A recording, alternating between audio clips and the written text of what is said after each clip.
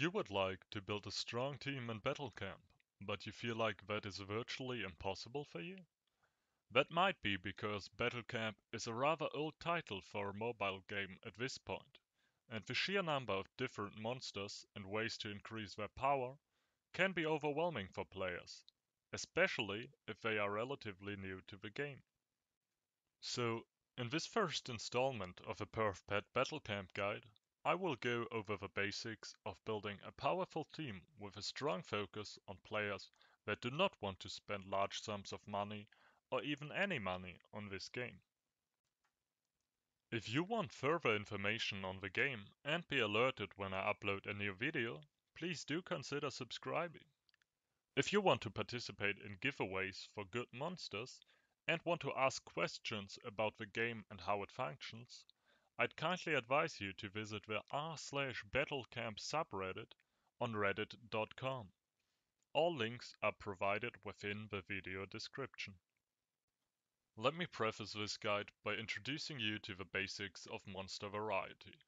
Monsters are split into three categories in Battle Camp: regular monsters, which are basically worthless nowadays; event monsters, which have extra attack power in certain events; and R monsters. For building the strongest team, only R monsters are a valid choice. So, how do you know if a monster is strong? The most basic way a player can judge the strength of a monster is of course through rarity. The rarity of a monster is prominently displayed on a banner that decorates the monster's image in your inventory.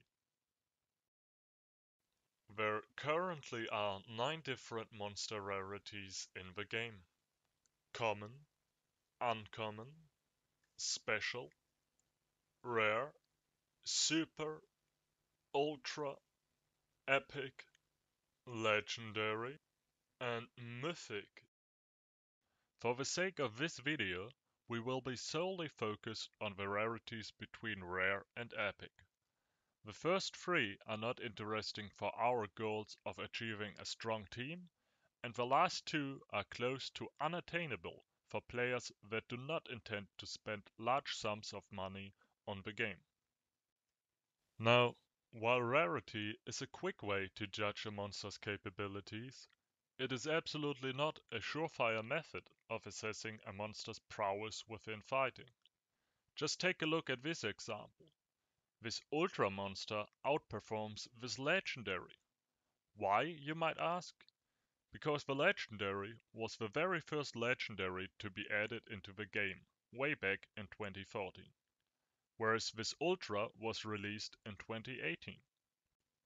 Because the developers of this game, Workshop or previously Pennypop, want to incite people to get newer monsters, all monsters that are newly released outperform the older monsters.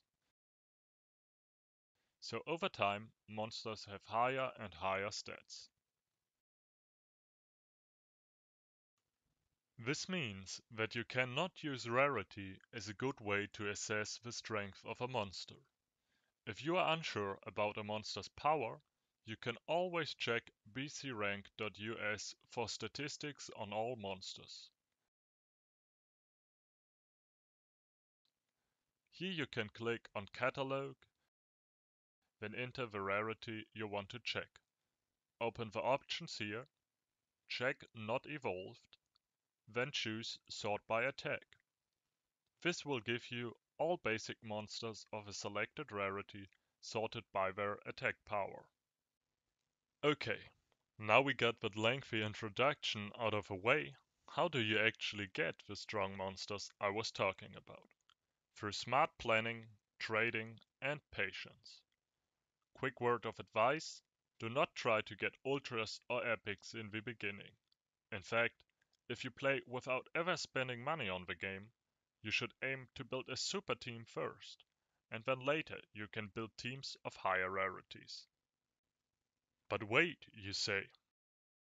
I got 3 ultras in the daily rewards, you say. True enough, as of 2020, high droppies are given out twice a month in the daily rewards. But here's the deal.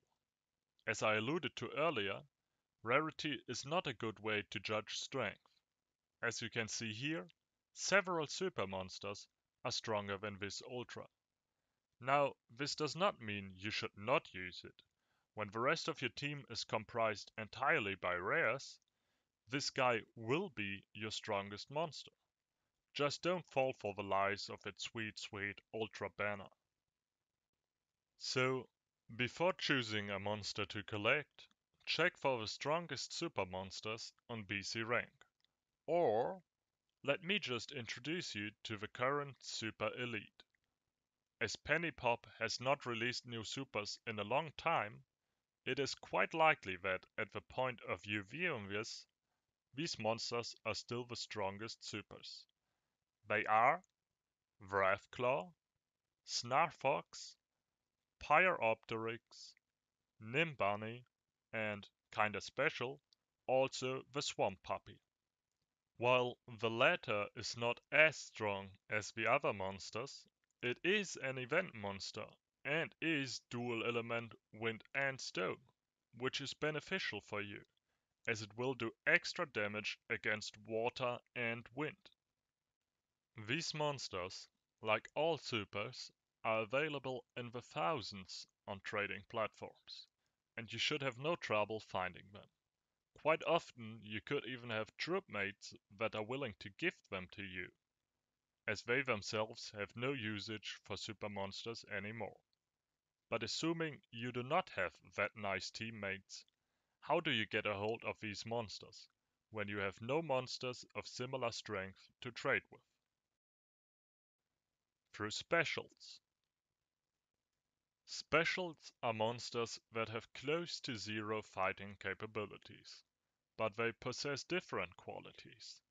Their passive ability gives them 2, 3, or even 5 times the experience boost when being fed to another monster, which makes them super important for anyone who tries to level monsters.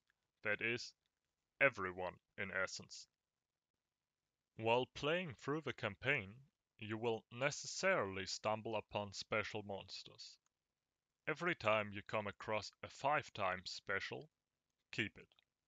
If you have any gold from free gold offers, events, or promotional codes, use it to buy more space in the inventory. This will greatly increase your ability to stack monsters and make progress much faster. Once you have garnered a few of these specials, you can scout for the super monsters and their evolutions on BC rank. Just click the trade tab and enter all the monsters you are searching for.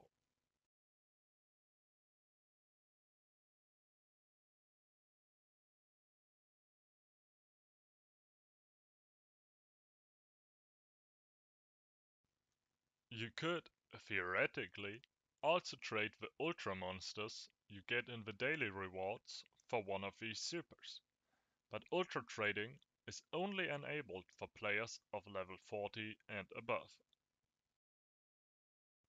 This specialty super trade should be repeated until you have a team of supers, at which point you should have a power rating of several hundred thousand. Once you have leveled your monsters to the max, that is. If you are interested in building an even stronger team, I would recommend watching my advanced team building guides, where I touch on zodiac matching, passive and active abilities, equipment, event damage calculation, and more. This, you could say, is then where the fun begins. Once you have reached a good quality super team, you have started your reign of success.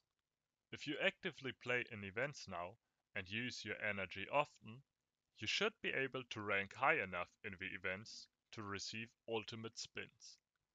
These will be stored in your inventory and you can use them at any point to receive new monsters. I would suggest waiting to accumulate 9 spins at the very least, as quite often there is a reward of a free ultimate spin after the 9th spin, so you get 10 spins in total. Of course, you can also do multiples of 9. If you wait for a long time and spin 81 spins for example, you will receive 10 free spins. An event to look out for when spinning is also the famed energy spin.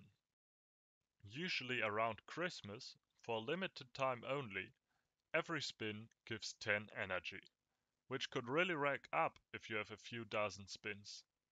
I waited until I had about 200 spins, for example, and then had over 2000 energy to spend. Once you are in the ultimate spin loop, it's in great part luck that will determine how fast you will propel forward in terms of strength. But before you dash off to build an epic team, I want to reiterate that a super team is the most sensible option to build a potent team for beginners. A team of super monsters can get you far in the game. So, unless you have reached a power rating of at least 400,000, I would stick to supers, as they are easier to get, easier to level up, easier to trade for, and easier to evolve than higher rarities. Okay boys, so this has been a real doozy to make. It's the first video I have edited to any remarkable degree, and it has taken me a lot longer than I initially anticipated. I would estimate like 40 or 50 hours of work for this one. So, if you could drop a like on the video, that would be greatly appreciated. I aim to release the other guides in quicker succession so that you don't have to wait too long. And I will also try to upgrade my audio equipment. I know there's been some background noise and lip smacking, stuff like that in the background. I'll try to get that fixed. But now let's get on to that giveaway I promised. I am giving away a full team of phosphorollers. These are evolved supers, and they will be a sizable upgrade to anyone that is relatively new to the game. Like if your power rating is below 100,000 or maybe 120, 130, 100, up to 150,000, this will be a substantial upgrade. If you're already above 250,000, this isn't really the giveaway for you, but you can still participate, of course. If you want to participate, you just have to drop a comment with your Battlecamp username on this video. There's no like requirement or subscription requirement to enter the giveaway, though they'd still be appreciated, of course. The drawing date is not set yet exactly, but it will be within September, so this month. So yeah, that's the giveaway. Thanks for watching and a fine day to you.